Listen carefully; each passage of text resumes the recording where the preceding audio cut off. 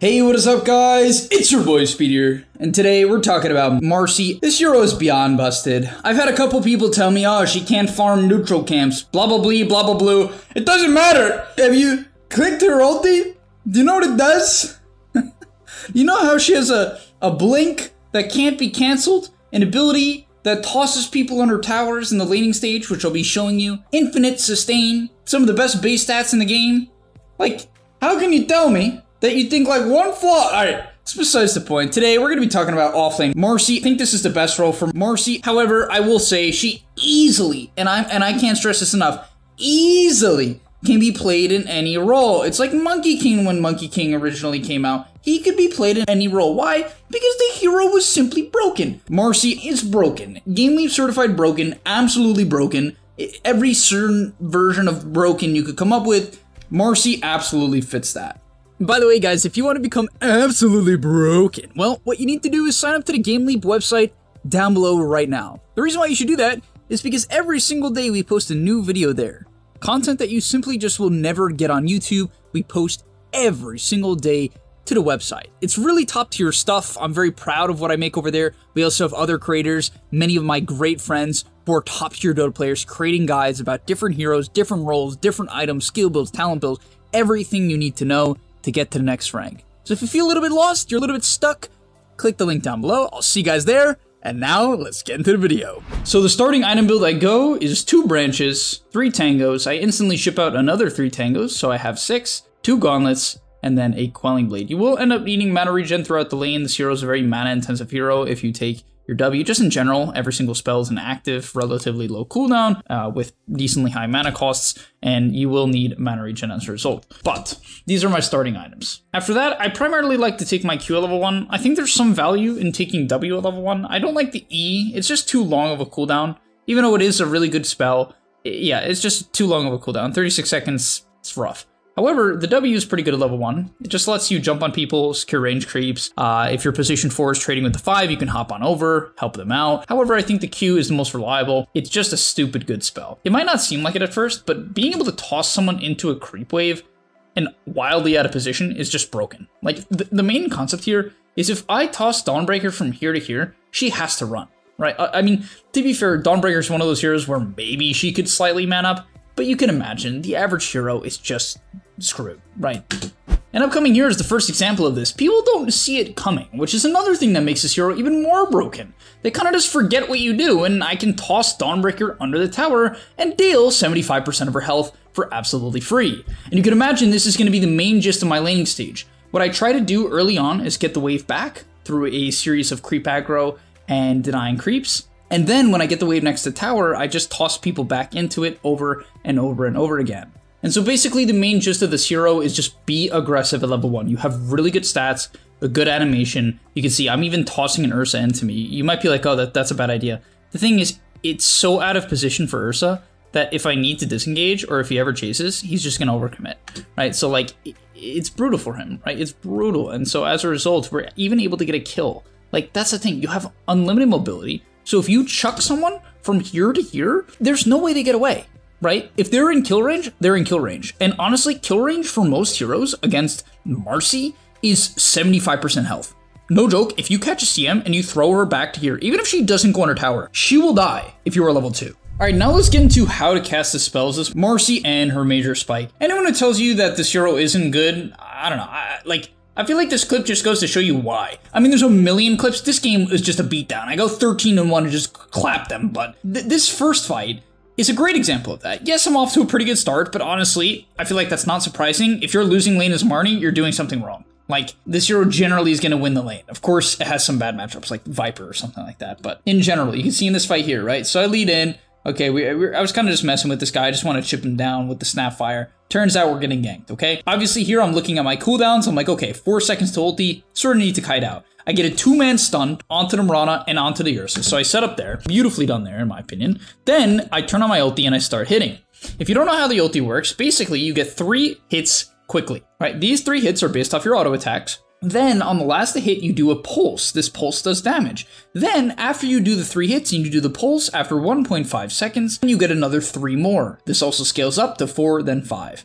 And so basically, you just want to get in these 3 hits as much as possible during your ulti. And you can see in this clip here, with 1 hit from the ulti, I basically force out all of Mirana's HP. Now, unfortunately, she's still out of leap here, and this might look pretty bad. It's like, oh, speed, you're under tower. But the thing is, now I'm able to pop my E, and by the way, this synergizes with your ulti. You get lifesteal from your ulti auto attacks. You also get the bonus damage on each and every auto attack. So it's very important when you have your ulti going to also pop your sidekick. You should always use these abilities in tandem. And so yeah, this guy's like, oh, you know, she's low. Yeah, well, unfortunately for him, yeah, okay. Very nice. I did 3/4 of a Dawnbreaker's HP at minute 9. All right, so most of the mid game, what I'm going to be doing is I'm going to be pushing in a lane. The reason for this is Marnie, as I sort of mentioned in the intro, her biggest weakness as a hero is that yes, she doesn't really jungle. And so it's very important to understand what this hero does best is push in lanes. You do not want to run around and roam and just like wander around aimlessly. Her biggest advantage of a hero is she has 1700 HP at minute 16 with an armlet and a Falcon Blade. Also, by the way, you don't have to go the Falcon Blade. This was a bit experimental. However, I do really like armlet, soul ring, and wand every single game. I think these are quite necessary. Moving on from that though, you want to be in lanes, guys, okay? This hero needs to be in lanes. It has a flicker, right? Its W is a blink dagger essentially that can't be cancelled. And so you're one of the hardest heroes in the game to get ganked. If you do get ganked, you have a stun to protect yourself. You have lifesteal in your ulti to man up. Most heroes can't even man up to you. If an Axe Blinks calls you, he's not going to burst you, and 9 times out of 10, you can just straight up turn on him.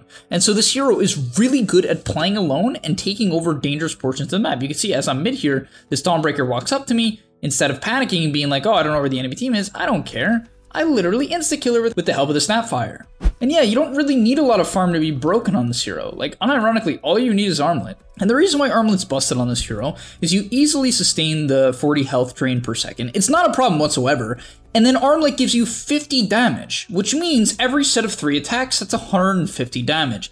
It is a stupid good item on MARCI. In fact, I think it's practically a necessity every single game, but as you can see, I go on the Quap here, and with a couple of autos, every single set of 4 autos here do about almost half of Quap's HP. I don't know how anyone thinks this is balanced. Literally, that is once again on a 1.5 second cooldown, like quote unquote, the Fury. I do almost half of this Dawnbreaker's HP, and it comes up again now. Like, what? And the saddest part about this clip is it doesn't even end there. The Ursa ends up chasing me, but I still had a little bit of time on my ulti left, and we kill him from full HP and disengage. Okay. Moving on to your next set of items, you just go BKB, guys. Please just go BKB. You do enough damage. You don't need another damage. I know for a fact people are going to be like, oh my god, I can go Deso into Daedalus. Guys, if you go Deso into Daedalus, alright? Even though Deso's not too bad, it's alright. It doesn't make you very tanky, but even if you go a build like that, you're wasting, hardcore wasting, your ridiculous 15 to 25 minute timing on this hero, or 15 to 30 minute timing. Okay, does she scale late game as well? Absolutely. But this hero's mid game is so stupid. That is the most broken part of this hero. Besides the fact that its laning stage is also insane, its mid game is what you want. Look at this clip here, okay? I walk in, I have like decent net worth. I definitely have pretty good net worth this game. I'm 9-1, right? Definitely decent net worth. But you can imagine, it's not even close. I didn't need net worth to make this good. Look at this Ursa. He's like, yeah, you know, I can man up to this guy. I'm an Ursa. Joke's on you, kid. 2-shot. You might be like, oh, it was AA Blast. No, it wasn't. No, I could have solo killed that guy. Like, unironically, you can even use people to bounce on top of them. So if you guys didn't know, I'll explain all of the spells, like, really, really closely now, okay? Number 1, your ulti. It makes you hit fast, right? Then it also does damage on the last hit, slows movement speed, slows attack speed, okay? We know that. The E, it gives you lifesteal for 6 seconds and bonus damage for 6 seconds. You also can use it on a teammate, right? So when you use it on a teammate, it also gets used on yourself. So basically you can put it on 2 people. If you cast it on yourself and you're next to a teammate, it will also cast it on them without you selecting them. Your W, basically, I'm not going to tell you how to use it. Just go practice in the lobby if you want. You just click on someone, drag, and then, yeah, you do a bunch of damage wherever you land. You slow them by 60% for 3 seconds, which is insane, on a 9-second cooldown, which is also insane. And then finally, your Q is a single target spell. You chuck them backwards, you stun them, and they do damage. Really simple Q. But yeah, as you see in this clip here, I can bounce off the Dawnbreaker in front of her, and then with 2 sets of autos, with a 2.5k gold item doing the majority of the damage, I almost 2-shot her, and it doesn't get any better from Rana as I nearly 1-shot her with a Q and a set of autos. By the way, as we are getting into the back half of the video now, I do want to mention I'm going to be making a position 5 and position 4 MARCI guide for the website. I played a game where I went Veil. It was a very interesting build. I also went some cool items that I made big plays with in the mid to late game as well. So if you're interested in that build and playing this hero as a support and gaining very easy MMR as a result of that, click the link down below and sign up on the website. Yeah, I'm excited to see you guys there. Alright, unfortunately that's the end of this game. It was an absolute stomp, but honestly, I think a lot of the games with this hero are stomps. And if they're not, I think it's because people really don't know what to do. But I've played this hero 3 times now, and honestly, every single game, it felt stupid broken. Like, if you're struggling on it, hopefully this video helps.